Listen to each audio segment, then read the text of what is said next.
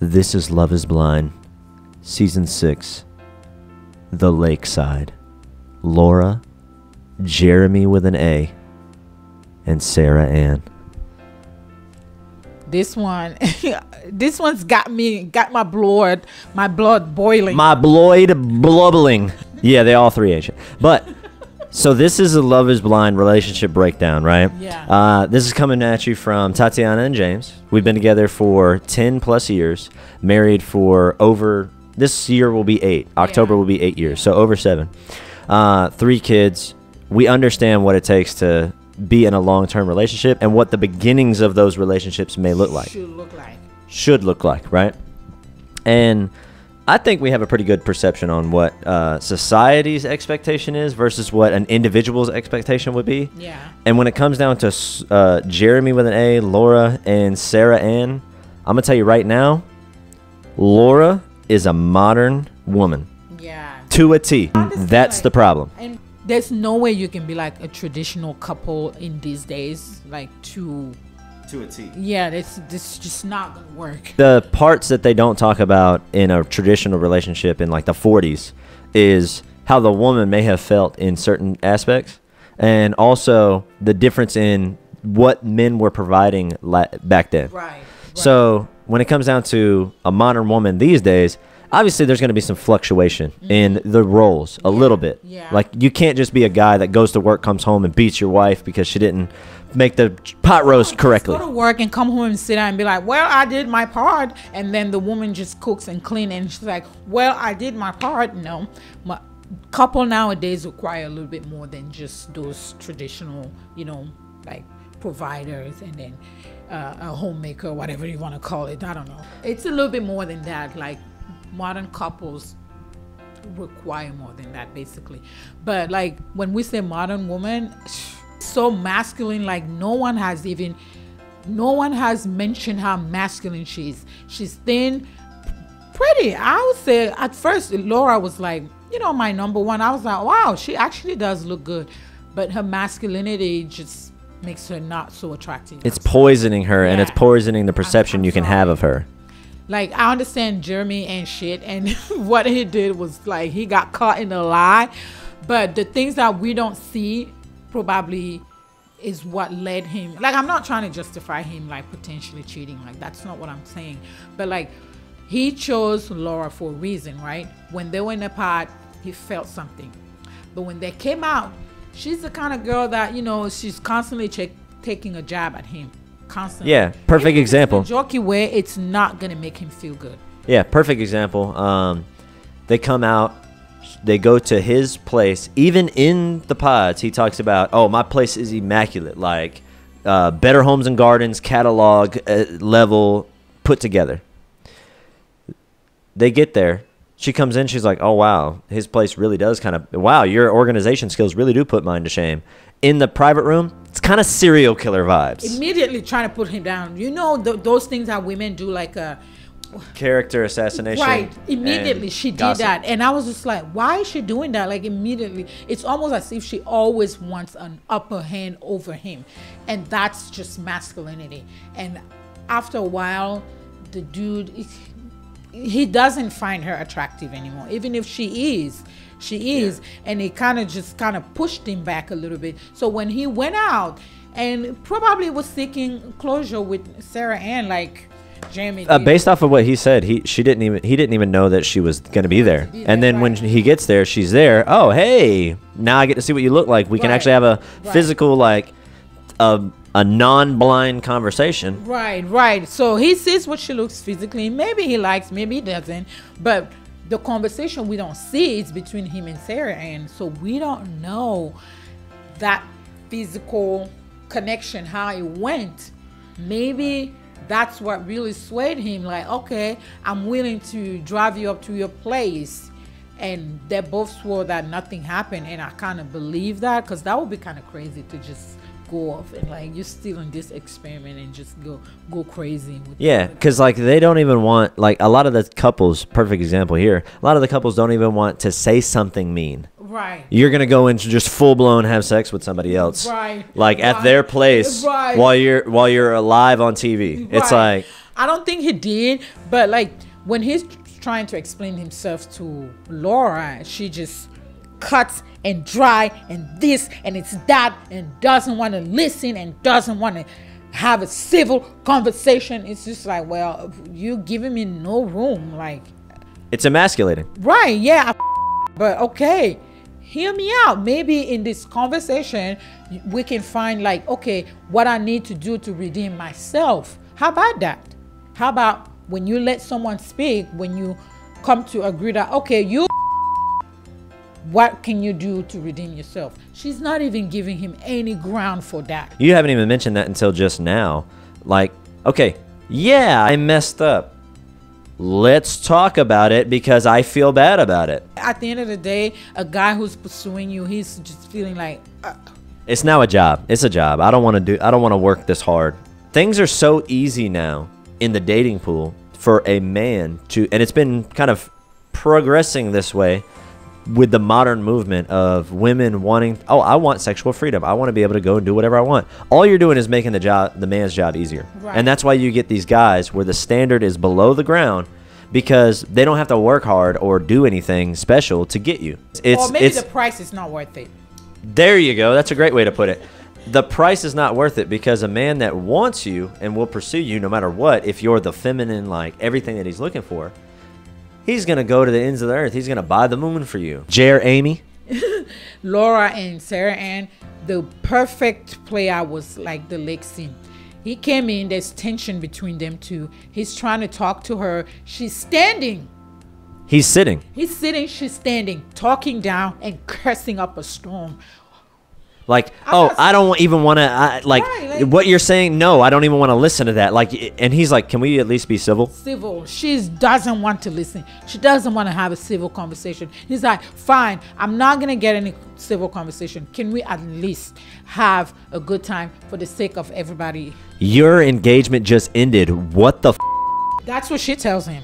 Your engagement just ended. What the f? Why you want to have it? It's like, well, it's etiquette. It's etiquette. Like, it's like Laura. In the middle of there's other people here. We cannot make their experience worse just because there's tension between you and I.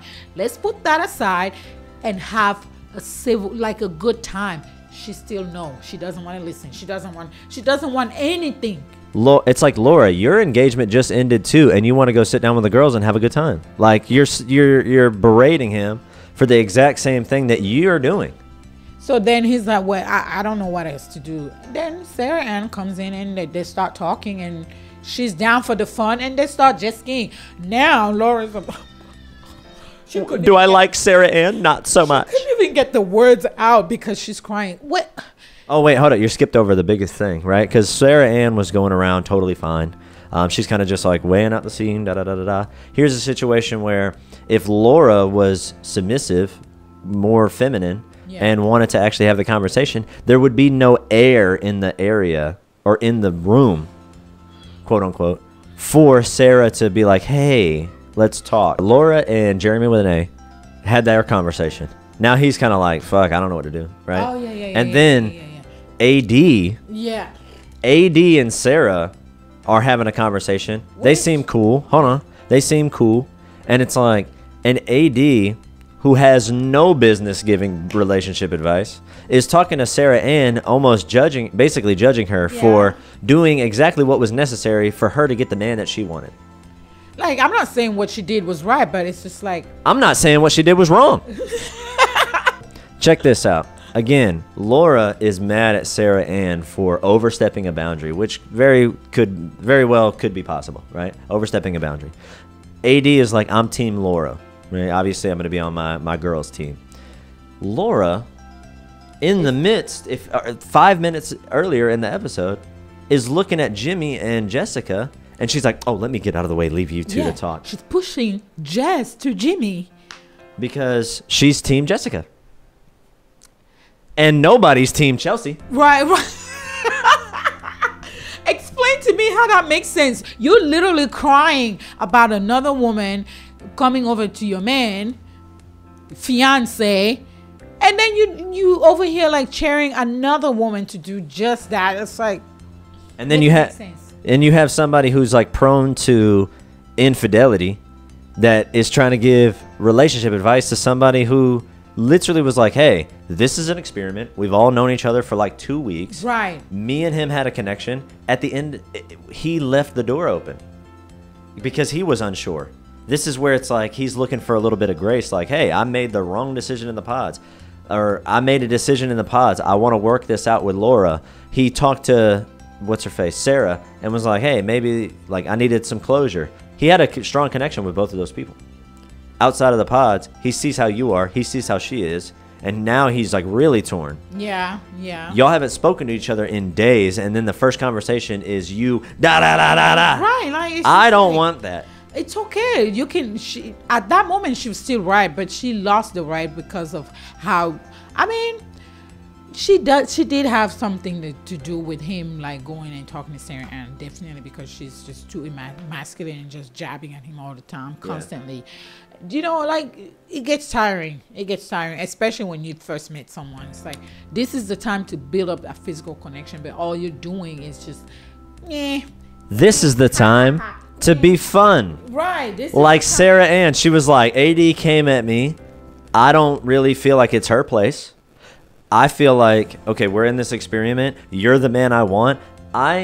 You're in competition with other women. Men are in competition with men. Women are in competition with women. And sorry, Laura, Sarah played the better match. She did. She did. Like she saw the opportunity and swooped right in. It's a show.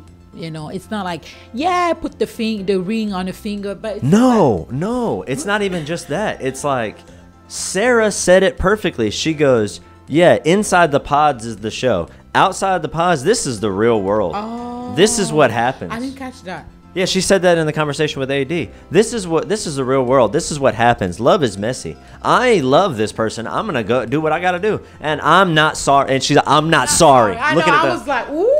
People keep saying Jimmy was the best line. She was like, I'm not sorry. I'm not sorry. I was like, girl, get your man. And guess what? Get your man. It may not work. It may not work, but like Sarah was a little bit more feminine in her way of handling the whole situation. She with cried. Jimmy.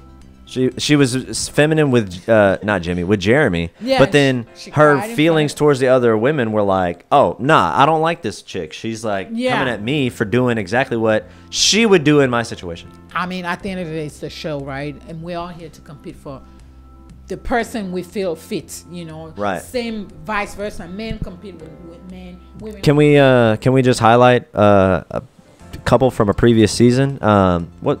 The Bliss and I was gonna say that I feel like the way they did that season, I think it was season whichever 4. Bliss and what was his name? Bliss and Zach. The way the producer did that, I feel like it opens the gateway for people to be like, you know what, maybe I did the wrong choice. Now let me find the other person. But the way it was edited, Zach and Irene disliked each other, so it's mutual. And then Bliss and Zach, he's like, hey, I made a mistake, and Bliss was open to it. Bliss is Sarah Ann in this situation. It's the only reason we're having such a negative reaction towards JerAMY is because he was a little more confused. He was a little more like, you know what, let's see how it goes, right? He was trying to be the nice person, and then when he got the opportunity to meet Sarah Ann again, it's like Zach and Bliss. It's like getting the opportunity to meet again. All right, let's cut it. And literally the only difference is in defeat, Irene was like not really feeling him either. The reason I think Laura is so upset is because she was feeling JerAMY so much. Yeah. And then and she's scared of that, and that's why she's putting him down and trying to highlight all these self-sabotage like AD did with Matthew. Sabotage all these points to make it seem like JerAMY's a piece of crap. Paint him as the bad guy. Yeah. And guess what, man? You want to paint me as the bad guy? I'm going to go have fun with my bad girl, Sarah. Netflix is sitting on the board like, we got these people. They're serving the drama for real. They are serving, you know. This is the best season. It is. Love is Blind. Is finding its footing. Season 6. I would say 10 out of 10. Because It's like more like a 9.9. Yeah. We all know Love is Not Blind at this point. You know, the experiment has proven it. Love is Blind season 6, honestly, yes, the drama they're serving, but like as far as love, I don't really see it with any couples, even Johnny and Amy. I don't think they're gonna make it. Maybe they get married, but like long term, maybe they'll surprise us. Same with AD and Clay. Those are probably like the two somewhat strongest couple, but other than that, but the drama, ooh, thank you, Netflix. Very true. Overall 9.9. So I hope you guys like this breakdown of season 6 so far. Join us in future episodes, future videos. We're not going to completely talk about Love is Blind all the time. We're going to be jumping around in different topics and things like that. How you doing, Wendy? These were hot topics for us today. Yeah. So hope you enjoyed. See you guys in future videos. And don't forget, share, like, and subscribe.